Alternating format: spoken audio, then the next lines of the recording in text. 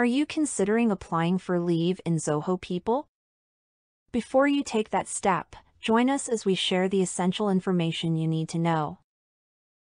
To learn more helpful tips and tricks for your Zoho applications, consider subscribing and pressing the bell icon. Here are several ways of how to apply for leave in Zoho People.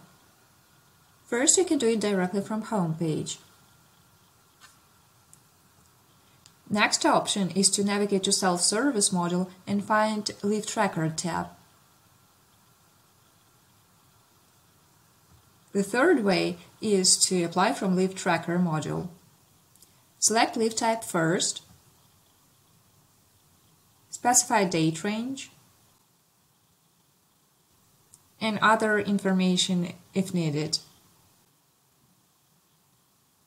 Or click on Apply Leave button. And repeat the same actions, only here do not forget to select leave type. Check past and upcoming leave applications. Sort them as you like.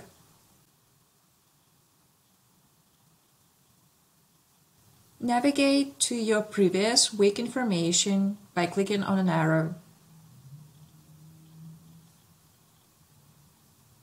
As an admin, you may select any employee and apply for leave on his or her behalf. And there you have it.